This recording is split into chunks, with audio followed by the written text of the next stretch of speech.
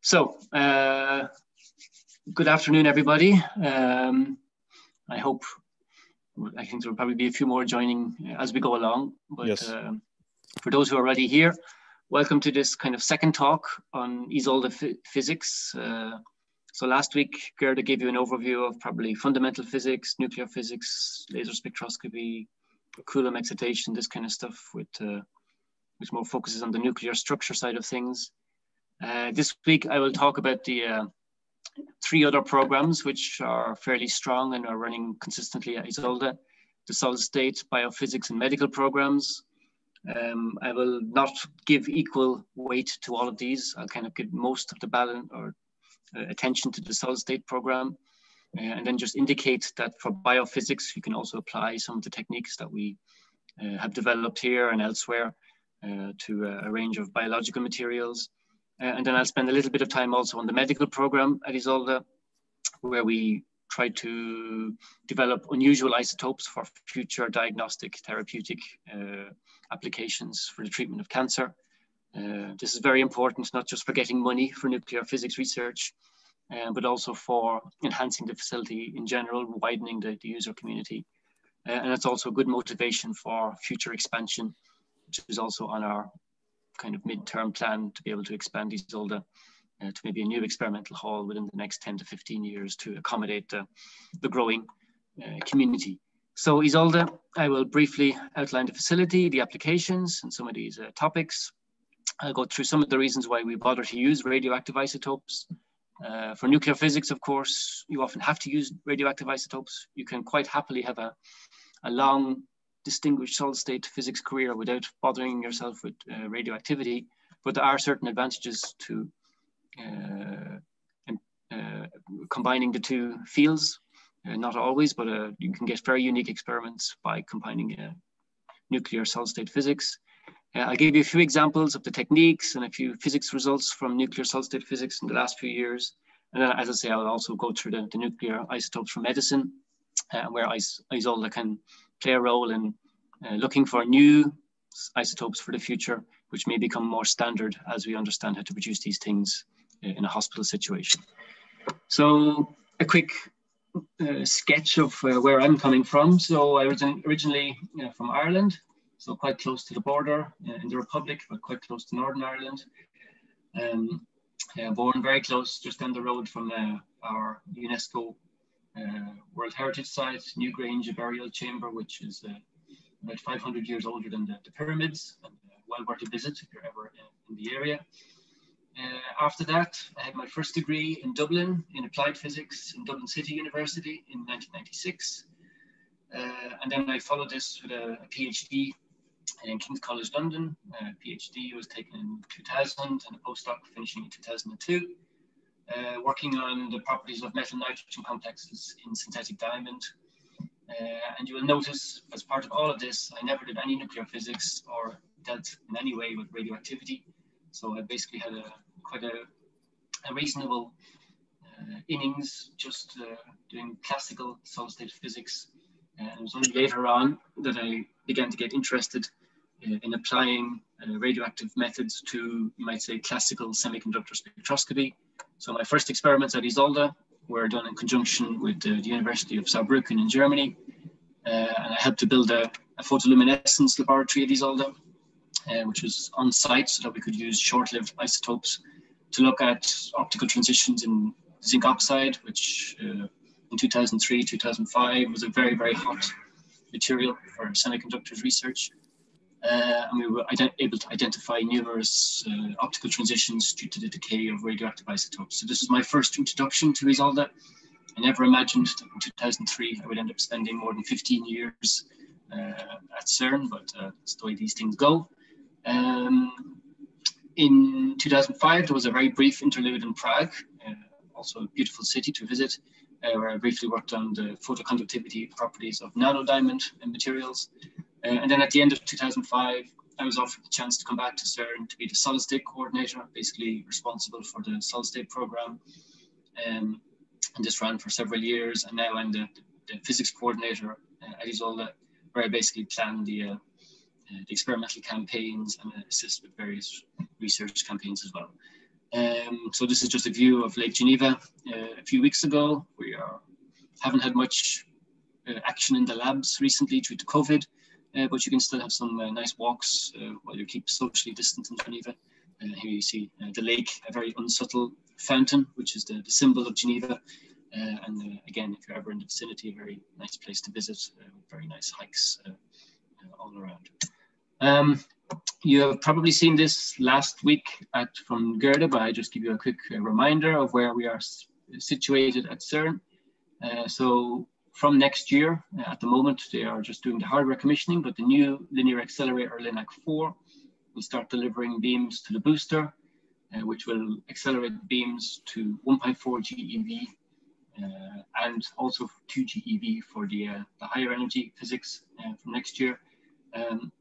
And strategically located right beside this booster is the Isolde facility, where we basically tap into the spare capacity that the booster has in terms of proton production. Due to the PS limitations, the booster is able to produce far more protons than the PS can accept. So we are here to basically take that extra protons and where we direct them onto a small target from where we produce radioactive isotopes. I'm sure Gerda has discussed all of this last week, but just a reminder that Isolde uses about 65% of all CERN's protons. So it's quite a good customer of the booster, and we are still by far the biggest consumer of protons of all the experiments at CERN. Okay, I don't need to do that. And this is the nuclear chart for Isolde. So the unique aspects of Isolde, even though there are now quite a few radioactive ion beam facilities worldwide, is that Isolde still has the greatest range of available isotopes of any Isolde facility. So we have about, that's a little bit out of date, I should have updated this. It's now about 1,300 isotopes, 1,200 to 1,300 isotopes from about 75 elements are available. And this basically covers most of the periodic table. We have a few annoying omissions, especially in the transition metal area, where certain isotopes are just too refractory to come out of an Isolde target. Isolde target runs around 2000 degrees Celsius, and there are certain elements which only start being liberated around 3000 degrees Celsius. So elements around such as cobalt, vanadium tend to get trapped inside and you can't get them out. So we have to try some molecular tricks to be able to do this. And there's also some region up here just below the very heavy that we are also not accessible to. But by and large, we have good coverage of the entire periodic chart. And this allows you to plan interesting nuclear physics experiments, but also extremely interesting experiments for what they call applied nuclear physics, such as solid-state physics and biology. The big difference being for nuclear physics, we can often live with very low production yields. Certain experiments are able to live with 1 ion per second, or maybe up to 200 or 300, and still be quite happy. For materials science and medicine, we are typically only interested in yields which are about 10 million ions per second, because we basically want to get enough ions into a sample or a material in a short enough time that we can then do some offline or subsequent spectroscopy to study the effects of what we've just implanted. So, and to do this, we have to get above certain sensitivity levels, which typically means we need to get with 10 to the 11 ions into a sample in a reasonable amount of time. And for this, we are usually talking about 10 million ions per second, maybe 100 million. And this basically means we are implanting isotopes quite close to stability. So for nuclear physics experiments, it's not very interesting, but some of these isotopes quite close to stability have interesting properties for solid-state physics and biology that we can harness, and which Isolde is very, very capable of producing in high quantities. So just to give you an idea of where we sit in the overall distribution of experiments at Isolde. So in 2018, the last year we had physics, we had 51 experiments altogether between April and November. And you can see that we did about 13 solid-state physics experiments, 2 medical experiments, and 4 biological experiments. So 19 experiments altogether out of 51, and it accounted for about 22% or so of the overall physics program. So it's quite a important part of the overall science output from Isolde, where even though most of the focus tends to be on the nuclear structure, the solid state and medical and biology is quite an important component. And here you can just see this throughout the years, where we have almost around 20% of the program has always been devoted to these applications as well. So it's Isolde has had this applied program at its heart since the beginning. Other nuclear physics facilities haven't always had this input, and they sometimes tack on the solid state program to show that they're relevant to society. And Isolde has really been part of the fabric of the facility from the outset since about 1972 or so, and it accounts for a strong part of the overall program. So why do we bother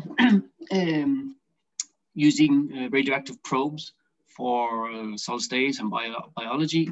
There are many advantages. One is that it's chemically selective. Of course, something like radioactivity is isotopic methods, means it's chemically selective. You can choose certain isotopes to suit a certain situation. Radioactivity is extremely easy to detect.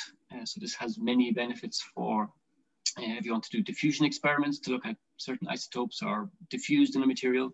You can plant a very low level of radioactivity and do some thermal tricks to see how it progresses inside the material and get a diffusion profile. This is very useful for doping semiconductors, for example. It's also, because it's so easy to detect radioactivity, you can get away with 10 to the 11, 10 to the 10 even probes. It means you can really probe a material without damaging it or compromising the host material itself. For certain other techniques, you often have to put so many probe atoms into a material that the actual material itself that you're trying to probe becomes distorted because of the amount of probes that you've introduced. Here we are able to keep to a very low depth or a very low concentration of probe atoms, which allows you to really observe transitions and physical properties of the material without influencing the host material itself. And we're also able to look for local magnetic and electric field. These nuclear probes that we introduce are very sensitive sensors to the local environment in which they are placed. So basically a nuclear probe can sit inside a lattice and sense the immediate environment in which it is sitting due to something called the electrical field gradient. And this allows us to really understand chemical bonding, fast chemical processes, and also electric and magnetic interactions at these in materials, which is not always very easy to observe using other techniques. So that's why we do it. They are sensitive, they're selective. We can choose what we want for this particular case in point, depending on the chemistry. If we want to study one type of effect, we can implant probes which are likely to go on one side of a semiconductor, or a different probe which will go on another one according to the chemistry. We can control the energy spread by tuning the energy of the beam, so we can go deeper or closer to the surface as the case may be. And often these are fairly easy isotopes for radioactive ion beam facilities to produce, which means we can get reasonable amount of atoms into a solid in a short amount of time. In terms of politics, this isn't always a good thing, as the often the philosophy of next generation radioactive ion beam facilities is to go to the more exotic isotopes for nuclear physics, and they're not always interested in trying to serve customers who want relatively easy isotopes, but which can be used for quite a high level science for in a slightly different way. So this is something that we always have to kind of negotiate and make our case clear that relatively easy isotopes can still be put to very good use if the science case is there. So applying radioactivity to solid state physics looks a bit like this.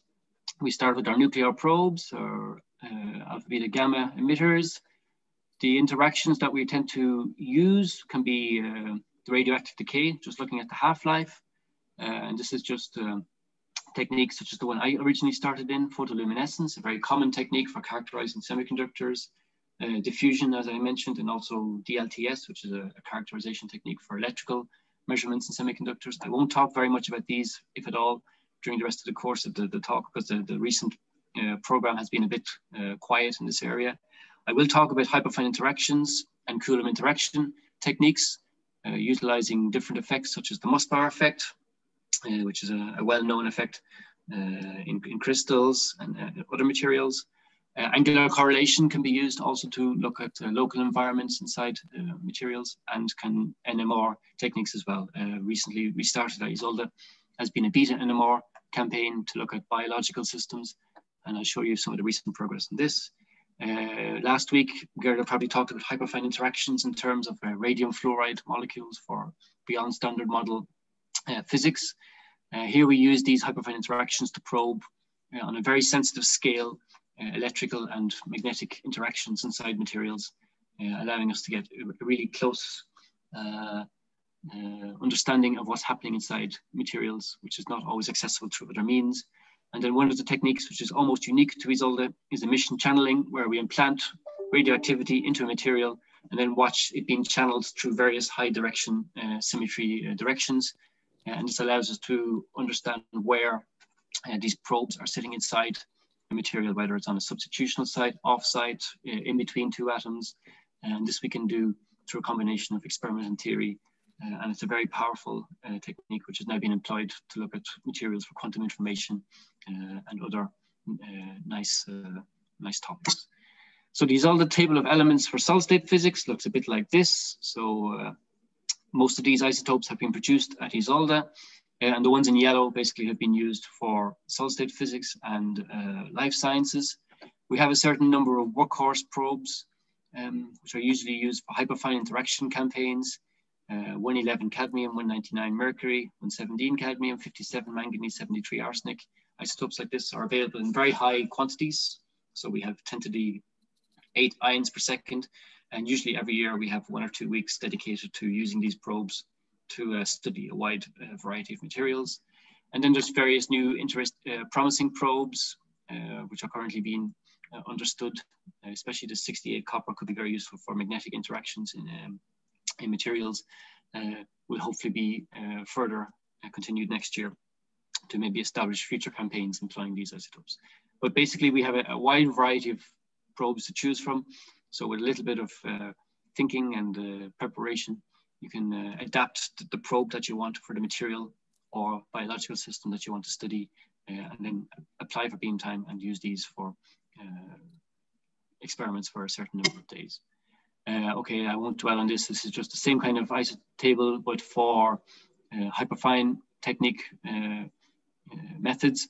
Maybe the one to focus on here mostly is iron, is the standard probe for Mossbar spectroscopy, often fed from the copper or from the cobalt decay. At Isolde, we use manganese to feed the iron Mossbar transition, and I'll talk to this in a few minutes. So this is just an overview of how Isolde looks like from inside the hall. It's a bit tight for space, so most of our experiments are actually done offline. The only online experiment for biology is that you can see the Vito beamline here is a dedicated online setup for biological systems. Otherwise, most of our techniques are done offline in a neighboring building. Also worth pointing out, South Africa is now a strong part of the Isolde community. Since 1995 or so, they've already been very active in solid state physics. The group of Itemba and Krish Barros Ram from Durban has been active in many experiments, and now also for nuclear spectroscopy to grow the field, or the collaborators from South Africa are growing by the year, and there's still a very strong component from in the Mossbar collaboration from Johannesburg, Durban, and Itemba labs. Just to show you how some of our labs look like offline. So building 508 is an offline building underneath the control room at Isolde, where we have dedicated chemistry labs mostly for biophysics, so we can do proper chemical preparation during beam times, before beam times, etc.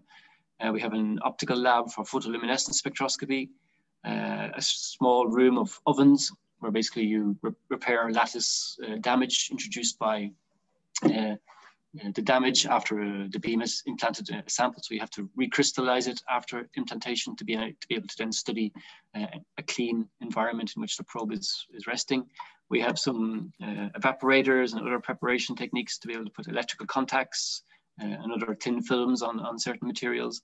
And here you see some of the spectrometers for perturbed angular correlation, where you have 6 detectors all around a small region which holds a sample, which is used for a wide variety of materials, such as nanomaterials, multi-ferroic materials, biological systems, and good old-fashioned semiconductors as well. One of the, you might say, challenges in doing solid-state physics with a radioactive ion beam facility is staying relevant.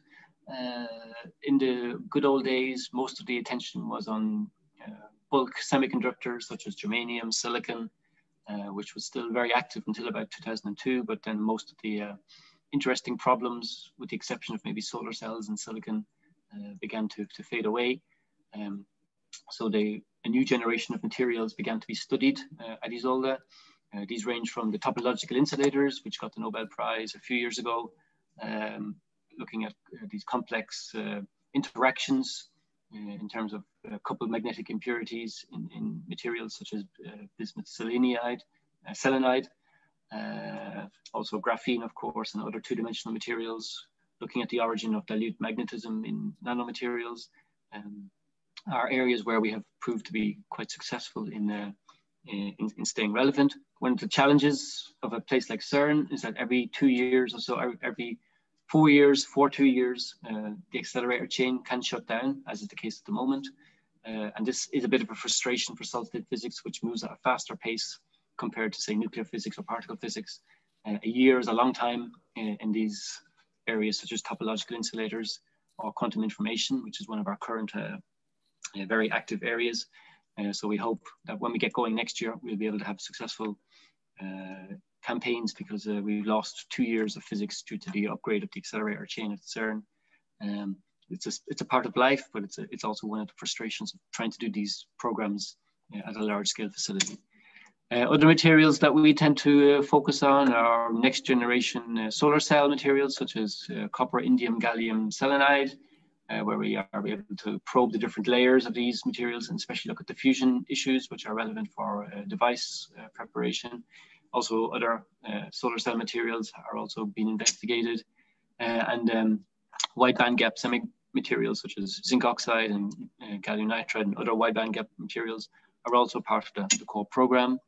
One of the questions that people have been trying to answer is, are magnetic semiconductors feasible at room temperature? We'll come back to this in a case study later on, where I show you that at least for some of the cases which were predicted about 20 years ago, and which launched an enormous experimental campaign for zinc oxide and gallium nitride, were sadly not found to be the case, where there was a specific type of magnetism observed at room temperature, but not the one that we were hoping to see, and which would be useful for devices. And then also the next generation of semiconductors. So gallium nitride is now in all our LED light bulbs that we are replacing the tungsten ones with. There are still, even though we know the chemistry recipe to make these things fairly efficient and bright these days, some of the physics underlying the doping inside these materials is not fully understood, and it could be improved. This would improve the lifetime and the efficiency in the longer term of some of these devices. And there's still a strong campaign to understand some of the physics in these materials, which will then feed into future device development as well. So the first technique I'll talk about on this Nobel Prize Day is the Mossbauer effect, which was discovered in 1957, and he got the prize 4 years later. And I guess you've probably covered this to some degree already. Basically, when during a nuclear transition, when the gamma ray is emitted, there's a certain recoil which is also emitted for free, which prevents the absorption of this gamma ray in a similar nucleus, in say a target nucleus of the same material. So there's no resonance observable. So back in the 50s, Mossbauer was chasing. There was a lot of interest in trying to get these stimulated resonances in gases or in materials. And he discovered that in iridium, he was able to force this transition to be possible. And this is basically due to the fact that in a lattice, the mass of the lattice is much larger than the mass of the material emitting the gamma ray. And the amount of phonons in the lattice material have always a probability that no phonons will be involved during a transition, meaning that you can get a recoil-less emission of the gamma ray, which can then lead to no energy loss during the gamma ray emission, which means that this can then be reabsorbed by a material, which gives rise to this resonance, this fluorescent resonance, which was predicted, and then allows this absorbed gamma ray then to be used for studying the material in which it is absorbed. A nice way to think of it is basically if you have somebody jumping from a boat in a river. If they jump from the boat and the water is water, the boat will move away and you won't be able to jump very far. Whereas if you do it in an equivalent at the North Pole, where everything is frozen, the boat will be frozen and you'll be able to jump further, not giving away energy from the process. So this is basically what gives rise to the Mossbauer effect, and this is a standard technique which is being used in, I guess, undergraduate labs even to understand some of the fundamentals of nuclear physics. It's usually done through the 57 cobalt source, which is a very comfortable source, nice 290 odd day half-life, so you can do many 270 day half-life, and this allows you to do a wide range of experiments with one source. It's usually fed like this. Cobalt 57 decays to the iron 57 502 level, and then subsequent depopulation leads to the iron 57 resonance gamma ray being emitted at 14.4 keV. An alternative way to populate this decay is to go via 57 manganese, which is a beta decay, into the 57 iron state, which again decays with the 3/2 or the 14.4 keV Mossbauer resonance line, giving off a recoil to the local environment of about 40 electron volts.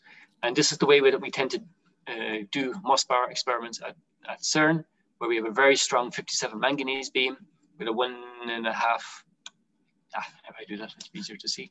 We have an 85 seconds half-life, and this allows us to basically, instead of very slowly accumulating statistics over the course of 3 to 4, maybe days, or even a few weeks to get one nice Mossbauer spectrum, usually within 2 to 3 minutes, we can get equivalent statistics that you would get with maybe a week of 57 cobalt. So this allows us to do a very efficient campaign of Mossbauer spectroscopy in 4 or 5 days, equivalent to maybe a year or even 2 years of 57 cobalt measurements. Why is it not advancing? Oh, okay. The information that you get, and maybe this is the slide which is will take most of the information that you will basically take through the rest of the case studies that I will show, is basically you get a lot of information via hyperfine interactions on a very local level. So by putting in very low level of probes, so 10 to the minus 3 atomic percentage, we are able to really probe materials in a very dilute way, not affecting the host lattice at all. We get information about the isomer shift, which is basically looking at the changes in chemical bonding that the probe is sitting in a certain material, be it a semiconductor, a multiferroid material, a DNA structure, or whatever. We're able to see slight deviations from normality of the chemical environment, just due to the difference in the electron arrangements that the probe is feeling inside the material. We also have quadrupole splitting due to basically the clustering of the atoms inside the material as well, which basically splits this line from 1 into maybe 2 components due to the degeneracy of the levels here. And then a very nice aspect of Mossbauer is that it also has this, at least for the iron 57, we have the magnetic hyperfine splitting, where we get a characteristic 6-line spectrum, which allows us to then probe magnetic environments inside the material as well. And this becomes more and more relevant as many of the issues and many important aspects of solid-state physics currently revolve around magnetic interactions inside materials. So being able to characterize this in a very sensitive and controllable way is increasingly of interest. So this is just an example of how a Mossbauer setup looks like. This is quite a simple chamber. It's not very large. It's tabletop sized. We have the standard collection chamber for for solid-state physics is here, and this is a little attach-on, which is about so big, it's really quite small, where a small lid containing 3 or 4 samples on a ladder are housed. The Isolde beam is implanted into one of these materials, and then the sample is just turned towards a resonance detector here, where the 57 manganese decays into the iron, which then decays through the Mossbar decay, and this is detected here. And this allows us to basically, as I say, collect a typical Mossbar spectrum in about 3 minutes compared to maybe 3 weeks for certain cases. So over the course of over the course of a 3 to 4 day run, we're able to collect hundreds and hundreds of spectra, which can then be analyzed throughout the course of the year. And in 2016, the 20th anniversary of the very intense 57 manganese beam at Isolde was celebrated, and it's a beam which is used annually to perform Mossbar spectroscopy on a wide range of materials. I won't dwell on this. This is just some of the isotopes you can look at. Some have been, all have been tried at Isolde. Some are more successful than others. You can come back to this maybe when I upload the slides later to the Indico page if you're interested in chasing this a bit more in more detail. But a nice case study was probing magnetic interactions inside zinc oxide. So a few slides ago, I showed this very famous prediction from Thomas Dietl, which was a science paper from 2000, predicting that room temperature ferromagnetic behavior would be possible with inside wide bandgap materials such as gallium nitride and zinc oxide. And as I say, this launched literally thousands of papers. About 15 years ago, we were running at around 10 to 12,000 papers a year just on zinc oxide and its properties. The heat has since subsequently gone out of this, mostly because we've been able to decide that most of the properties which were predicted for it were never realized. And in particular, the magnetism that was observed, rather than being ferromagnetic, was proven to be slowly relaxing paramagnetic system. So at room temperature, you see a very nice characteristic magnetic spectrum. But when you do some angular rotation, and magnetic rotation experiments, you're able to see that the actual spectra that you're seeing is not related to a strong ferromagnetic behavior, but rather is this paramagnetic system, which is very slowly relaxing inside the material. So this means that it's not adaptable for devices or for energy or for magnetic semiconductors, as had been the prediction many years ago. So this, a few of these papers from quite a while now ago, 2010, 2012, put some of the final daggers into the aims for having ferromagnetic behavior in zinc oxide. A more recent paper has been looking at titanium dioxide, also a new material which has potential applications for sensing and for some semiconductor techniques. Here, Mossbar was applied at Isolde to look at various stability regimes related to hydrogenation, and was able to distinguish between two very distinct phases, with a quadrupole splitting here and a more single line beginning to dominate in a certain configuration as thermal treatment went above 500 or 600 degrees. And it's able to distinguish these two different states in a very convincing way compared to other types of techniques which are not able to see these states in such a clear way. All of these experiments where you can observe these two different states are now backed up increasingly by quite detailed ab initio density functional theory modeling, and by combining the two situations where you're able to combine different lattice situations and different configurations of probes inside the material, you're able to relate these back to the hyperfine parameters which are measured in Mossbar spectroscopy, which allows you to really understand these processes inside the material on a very convincing level. And this is a paper from JPhys this year. Just came out at the beginning of the year, January or February, which is worth having a look at. The next technique I would like to look at is kind of a sister technique to Mossbar spectroscopy. It's called perturbed angular correlation. We measure many of the same kind of aspects as Mossbar spectroscopy, hyperfine interactions inside the material. One thing which perturbed angular correlation is not sensitive to is the local chemical environment. It's one thing that Mossbar has an advantage on. One of the advantages, on the other hand, of perturbed angular correlation is that it looks at It's a more flexible technique in terms of temperature because you're not limited by factors such as the bipolar interaction inside the material. So you can go much higher in temperature and also much lower in temperature in a more comfortable way to be able to probe electrical and magnetic environments inside a wide range of materials. So this is the most established technique at Isolde. Here you see a few different generations of spectrometers. Here's one from really the late 1970s, beginning of the 1980s. Very old style analog, many wires and cables, basically feeding all the timing electronics. Here you see a very important element here. It's a computer running Windows 95, which is due to the data card, cannot be upgraded beyond that. And here you see a nice DOS program running the spectra, but nonetheless, the spectrometer is still running very well. These old nuclear electronics keeps going forever. So as long as you have a data acquisition computer alive, you can keep these things going forever. Here you see the more modern variant on this, where you have all of these cables replaced by a few digital analyzers, which are able to take all the different signals from timing and delay electronics and just do everything inside electronics. And then you can do all of the processing in software rather than in a more hardware form.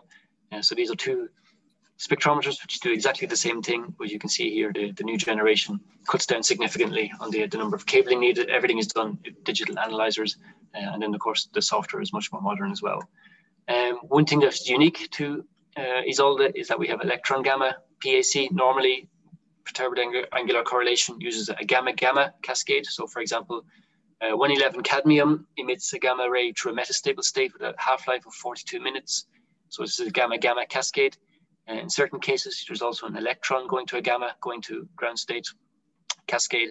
And at Isolde, we also have an electron gamma unit to look at this as well. So this gives us a wide range of techniques of spectrometers to harness a whole load of unusual isotopes, which are only available at Isolde. This technique has been used relatively widely worldwide, but using 111 indium, the standard nuclear imaging isotope. At Isolde, we have many more similar isotopes displaying the right gamma cascades, and that's why we apply a variety of spectrometers to look at different isotopes, to look at a wide range of materials. So just some recent results to show some of the power of these techniques in multiferroic materials, which are getting a lot of attention in the moment. These are materials which can be used to maybe greatly reduce power consumption in future devices, because they can be switched in a variety of different ways, from magnetic to thermal to electrical properties due to the interaction of polar electrons inside the materials. They display a wide variety of states and electronic properties as you go in different temperatures. So the material itself will distort at lower temperatures compared to what it is at a higher temperature. And it's really trying to understand the various transitions in these materials is quite a complex process. So here's calcium manganate, a multiferroic, which may have some interesting thermoelectric properties for devices.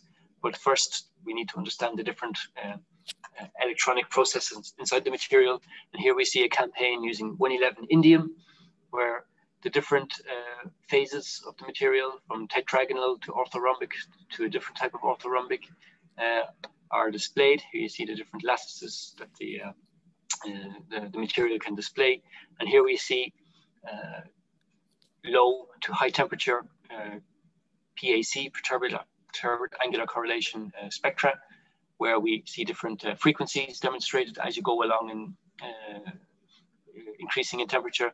You take the Fourier transform of this and you're able to relate these individual frequencies to where the probe is sitting inside the lattice. So you're able to distinguish between two distinct frequencies here compared to three at higher temperatures. You combine this then with density functional calculations of where the cadmium probe may be sitting inside the calcium manganate oxide lattice, and then you build up a picture of what is going on. Also, the other experimental work that you get in the material is, as you pass certain temperatures, the material begins to distort, and you can characterize these phase transitions of the material in a very controlled way as you approach a phase transition, and you can see where the precise temperature, in this case there's a phase transition at around 390 Kelvin, where the material distorts from basically from orthorhombic with this particular symmetry to a slightly higher symmetry. And being able to understand these at such a controlled level is really one of the advantages of using nuclear probes for the study of these materials. And this is a program which is now expanding increasingly. There's new setups going to arrive in the next few years where we hope to be able to study these materials in situ inside a strong magnetic field to be able to really disentangle the magnetic interactions as well. So this is a paper from earlier this year. Again, it's well worth checking out from the group from Porto, who have been doing a lot of work in this area in the last few years. I'll just briefly flash up an example of PAC, perturbative angular correlation, using gamma-gamma versus electron-gamma, where you can see two distinct spectra. For gamma-gamma, you see a very specific spectra which is not changing at all as you go from very low temperatures, from 12 Kelvin up to room temperature in gallium nitride, so the material which is used for LED lighting. Whereas if you look at the same material, the same probe, so hafnium, which decays with gamma-gamma cascade or electron-gamma cascade, you can see with electron-gamma, which from 12 Kelvin up to 487 Kelvin, you see a completely different distribution of frequencies. And this is due to the changing mobility of the material as you go from low to high temperatures. So this is really an example where you can probe the local environment, but also feel some of the bulk effects of the bulk properties, electrical properties of the material coming into play. And this was silicon and zinc doped gallium nitride studied using these techniques, gave very interesting results for this material, which may have consequences for using these dopants in the future. So this was in Scientific Reports from late last year, and it's a unique study. It's very rare that you're able to get two types of spectroscopy in the same material with the same isotope. So it's a nice example of what can be done with these techniques. Here you just see again highlighting the two different frequency distributions. For biophysics, it's a case of a similar type of technique, just applied to a different type of system. The research in the last few years in biology has basically been using the same probes that we use for solid-state physics for material science, so especially 111 cadmium and 199 mercury. But instead of implanting it into a solid matrix, basically into a solid crystal, for biology, we usually implant it into an ice drop, which you're able to keep at a 10 to the minus 5, 10 to the minus 6 vacuum for 40 minutes or so in a fairly comfortable way. Once you've stopped your implantation, you remove your ice drop, you take it to the chemistry lab, you melt the ice, and this allows you then to do chemistry with your radioactive solution that you've just produced using the radioactive beam in the ice. And then you can introduce this to a wide variety of biological systems.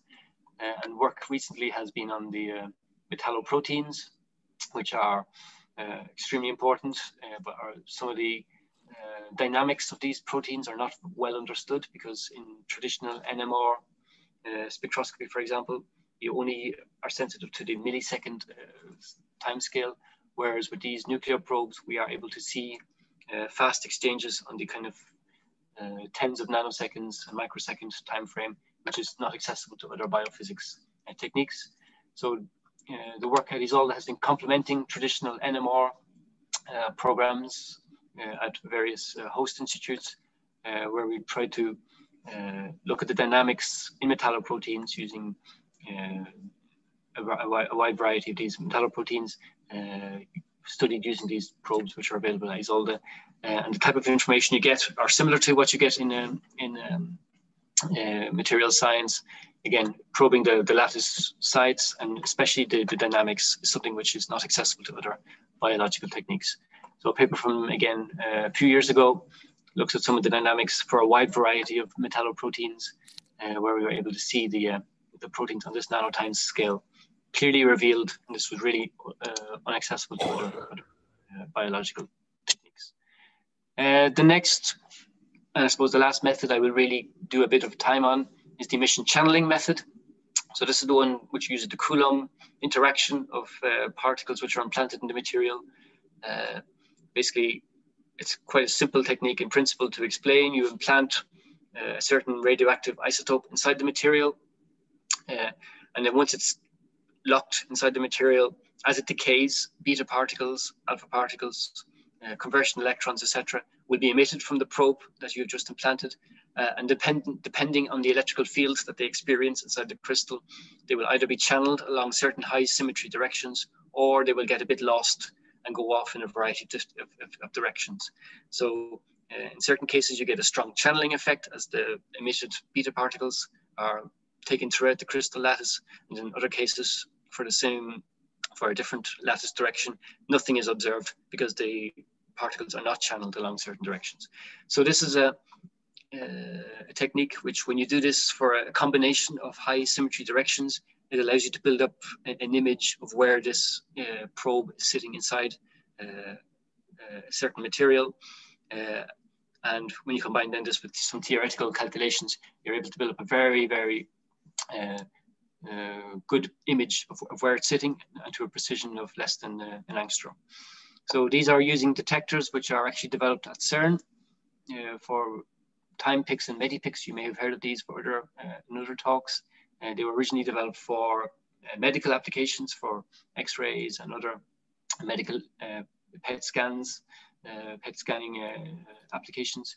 They have a niche application for us that we have used the same kind of two-dimensional detectors for recording our spectra of the channeled particles as they come throughout the crystal. And this is just a little kind of a cartoon of what you're expected to see. In certain directions, as you implant and then observe the emission, you will see a high yield along certain directions, whereas in other directions you might see nothing at all because it's just blocked and you don't really see it come out. So if it's sitting here, the channel particles don't feel the electrical field to be able to get channeled, so they might go this way, they might go that way, but at your detector you will see basically a much lower signal.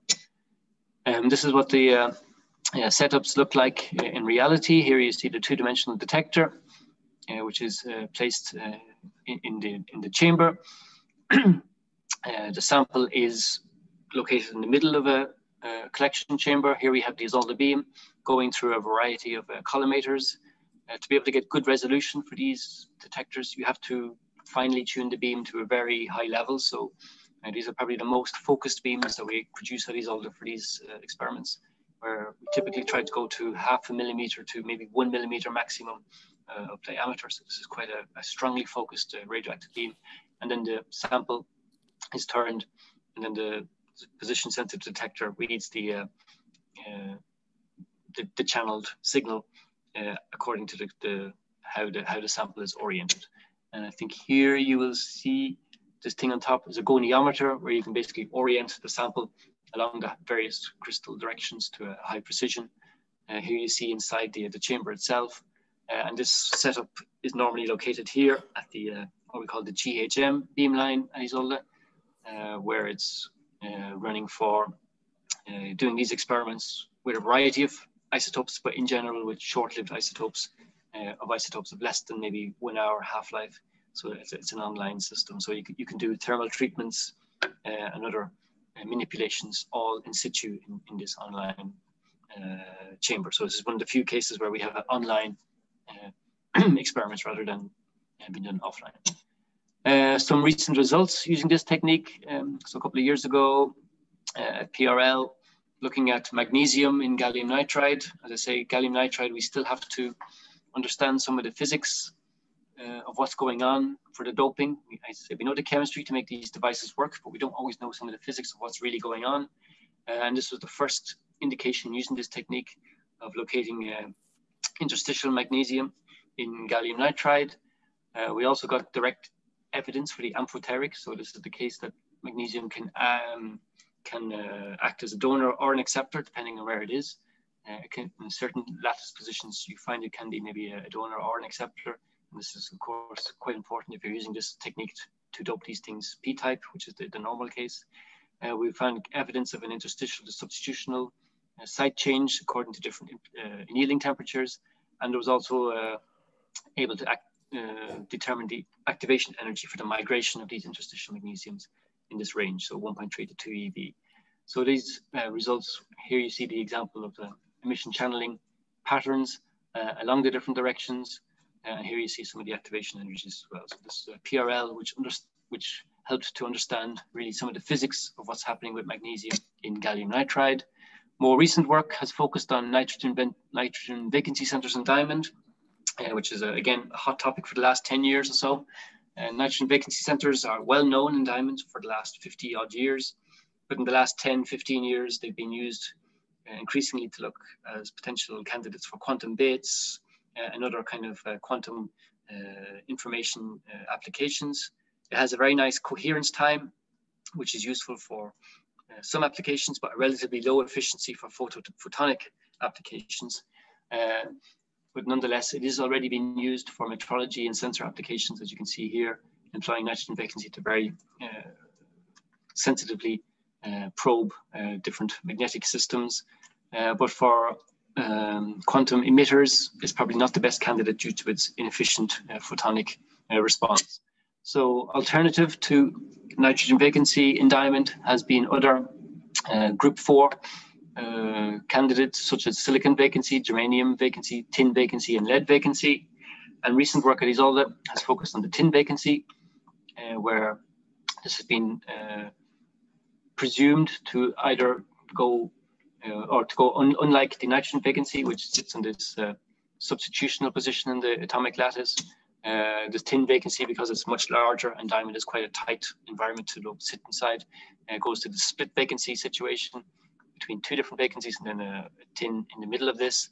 This had never been observed. It was only proposed from theoretical calculations, but recent work at Isolde gave direct identification and quantification of this split vacancy in diamond for tin based on emission channeling. Here you see experimental patterns compared to some theoretical fits.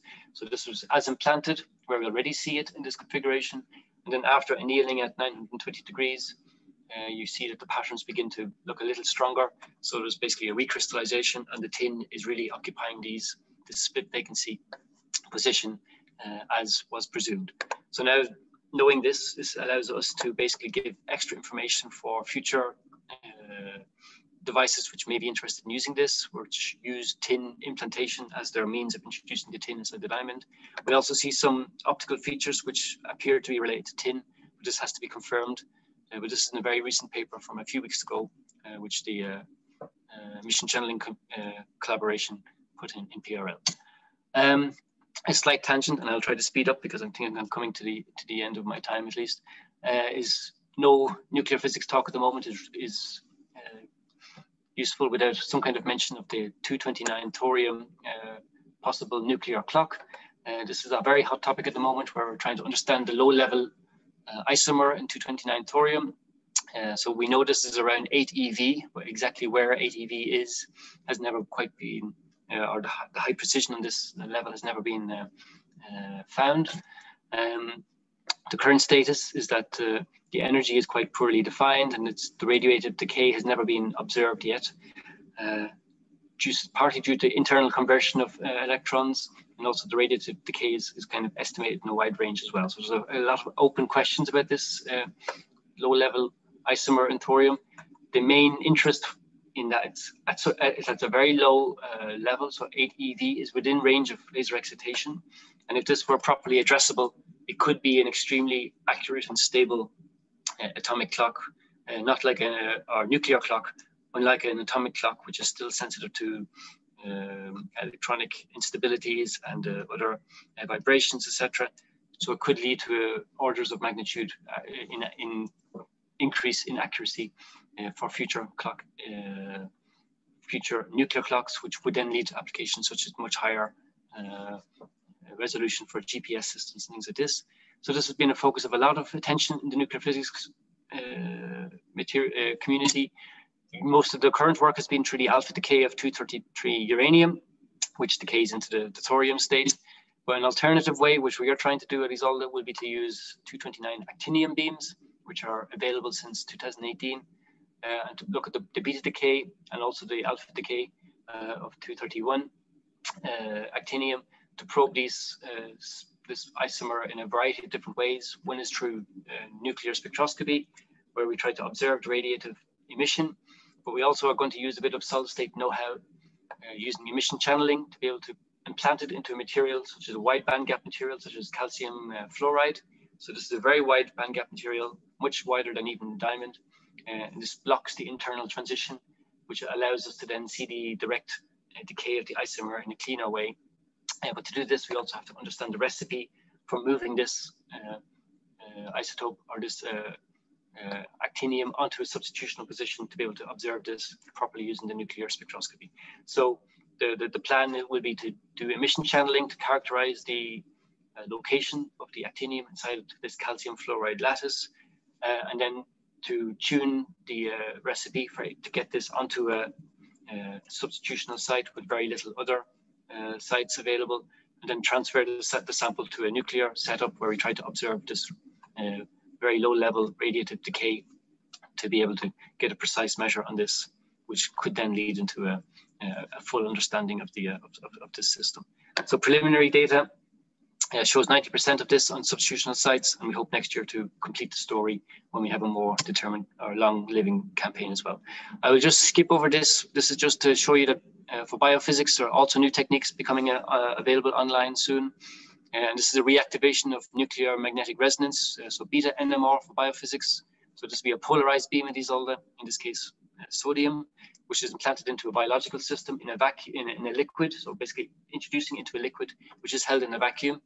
Maybe last week, Gerda might have mentioned the Puma project, which is a device which will come to Isolde with stored antiprotons and has a vacuum level of 10 to the minus 17. Here we go to the opposite extreme. This is one which is coupled to the Isolde beamline, but basically it's at atmospheric pressure right at the point of impact at the drop. And this is just due to a differential pumping system. But we are now, after some tests, able to be sure that we can do this. So now we are able to introduce radioactivity into a biological system in the wet state. And then the game or the goal in the future will be to understand DNA G quadruplexes, which are new discovered DNA structures which have relevance for the formation of many different diseases and also for cancer. And the folding of this should be accessible with this beta NMR technique, which should again run next year once we have physics available. And that's just an overview of the beamline. It's an online setup where we have the beam going through being polarized, going through a charge exchange cell into the detection system. And in addition, next year will be a superconducting magnet, which should allow them to be able to resolve some of the hyperfine parameters of these biological systems. Future plans are in the queue, such as a full surface science, which will be coupled to the beamline, a surface science setup, which will allow us to do studies of two-dimensional materials in high vacuum situations to be able to understand electronic and magnetic processes in two-dimensional materials, new setups for magnetic interactions in multiferroic materials using 68 copper beams. And then this is this multiferroic materials spectrometer, which will be able to do perturbed angular correlation measurements inside an 8 Tesla magnetic field. So you'll be able to really look at some of the magnetic properties in a unique way. But we're beginning to run out of space for all the proposed setups. So now we are trying to campaign for a new experimental hall, which might be available in the next 10 years or so. I'll then just quickly go through some of the isotopes for medicine. So novel isotopes for medicine. This is like gear change compared to the other stuff I've been talking about. Isolde is able to produce almost any isotope in the periodic chart.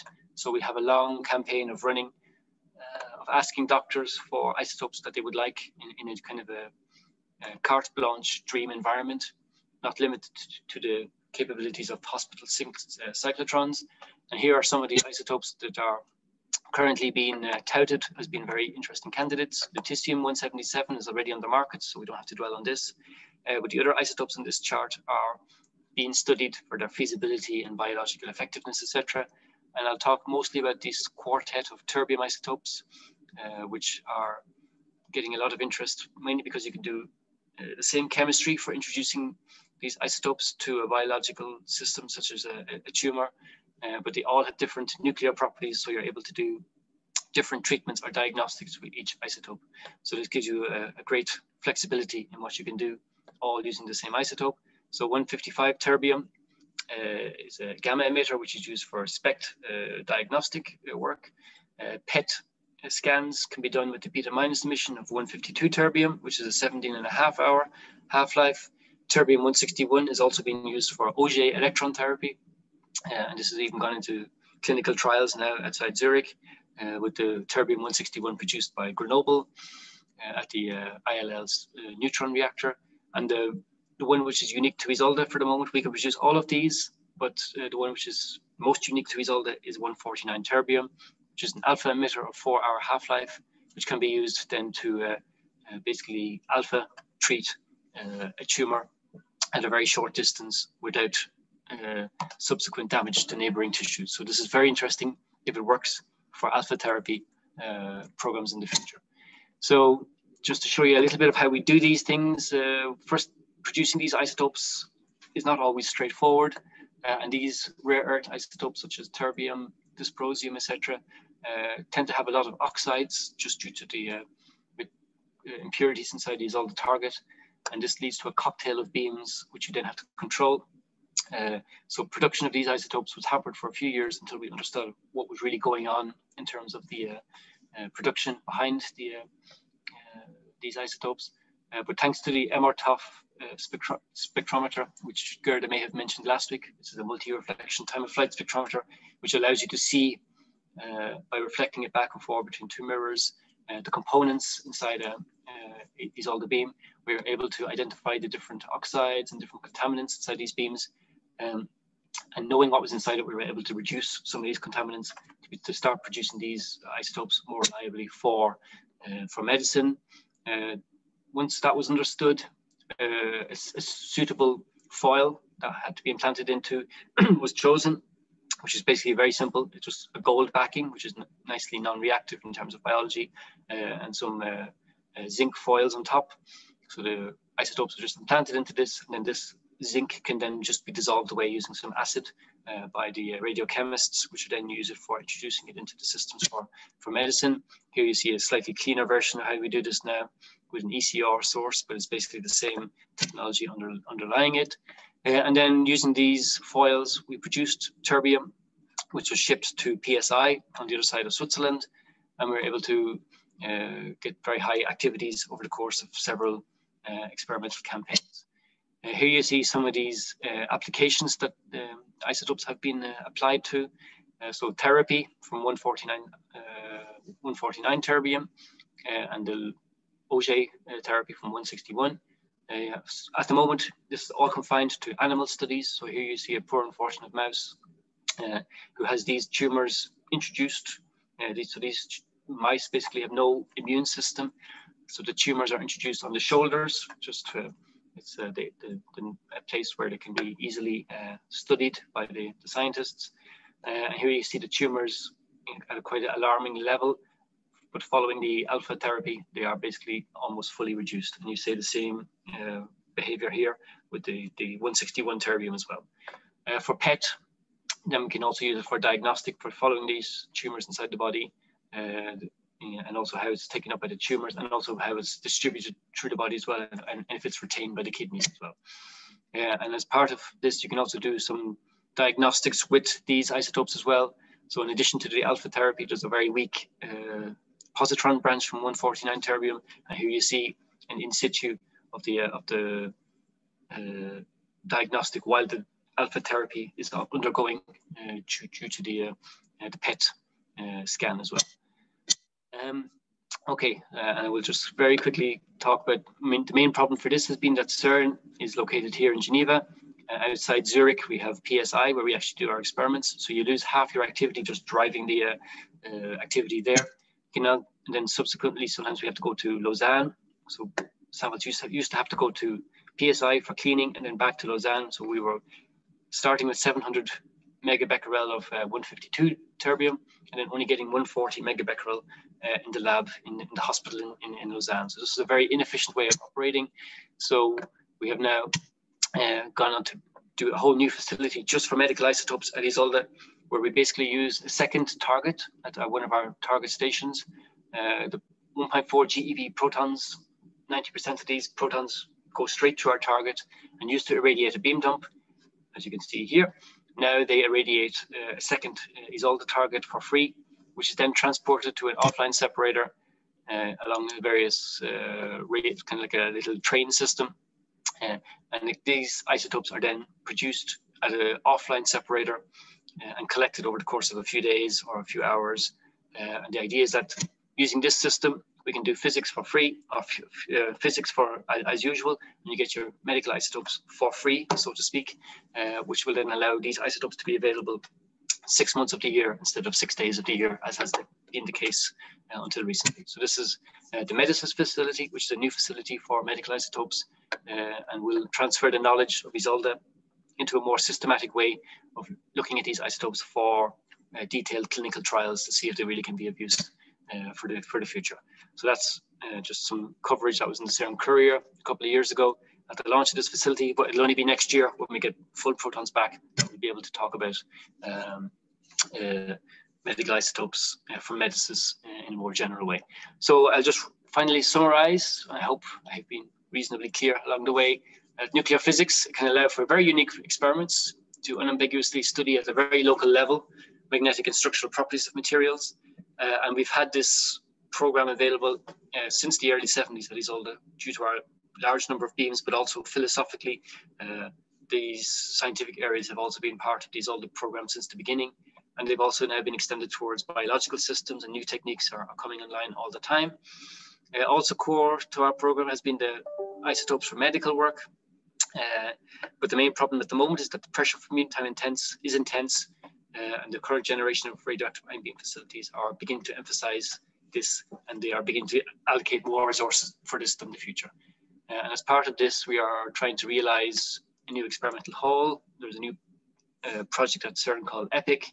We are trying to look at the feasibility of getting a new experimental hall for Isolde, which I think would ultimately realize this field's ultimate potential, where instead of maybe having 4 or 5 days of experiments a year, you might be able to have 6 weeks, which will allow you to really do more systematic studies as well.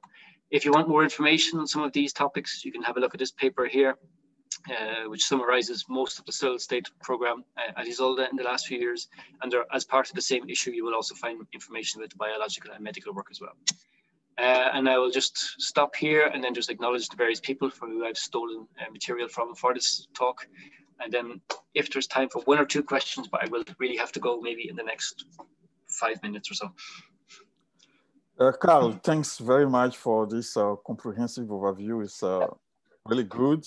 I think it's important for us to understand that at CERN, it's not just particle physics research that is done. I missed it. My speaker turned off, so I missed it. No, I was just thanking you for this comprehensive overview. And it's good for us to understand that at CERN, it's not just particle physics experiment with the LHC and all of the Higgs boson stuff that we have discussed in the past, but there are all other very interesting and very good direct applicable research that is being done in many areas, including in nuclear physics, with direct application to material, to medicine, and to even understanding in a more fundamental way the nuclear structure. So I think everybody should keep that in mind, that there is that multi-dimension research at CERN. So yeah, anybody has any question? The people connected who are thinking about going in this domain or who are already majoring in this area, you have, anyone has any question for Karl before he has to go? We don't have a lot of time. He needs to go and pick up his son. So, before they close the school. Yeah, so if anybody has any question, please don't think about it too much. Just let it out. Yeah. Otherwise, you can always feel free to contact me by email or whatever. I'm happy to. So, Karl, so just one question for you. So what about with respect to the University of Geneva, the Geneva Medical Center, some of these isotopes that you prepare for the medical application, do they go directly over there for, because the issue of half-life, they cannot be transported over long distance? Yeah, that's our main problem at the moment. Most of the interesting isotopes have this short half-life, so you are limited by geography. So it's basically 2 hours around Geneva, or maybe 3 hours maximum Okay. Yeah. So yeah, in the future, the idea is to maybe then transfer this knowledge to isotope producers around the world. So we have a link with Aranax in France, but also I think ETEMBA are interested in some of this activity as well, so that we could have these isotopes then distributed across the world, so that geography is less of an issue. But first, we are trying to see if they are interesting in clinical studies before they would go to more mass production. Now, you showed a study with the animals. Are there any animal advocacy group who challenge some of these studies in terms of the treatment, or how do you deal with all of this? Well, this is something we decouple ourselves from this to some degree. So CERN flat out says this is not our business, so we do not engage in any animal studies. So then there's a kind of a link with the partners who follow the ethical rules in the various countries and have to get approval before they can do these studies. So PSI, yes, have a strong record in this, follow the Swiss legislation. But it's something which is not always the most comfortable either. It's unfortunately, these isotopes are not, to put them into humans yet is not yet a viable option. So we are forced to do some animal studies to see the efficacy at least for future use. Yeah.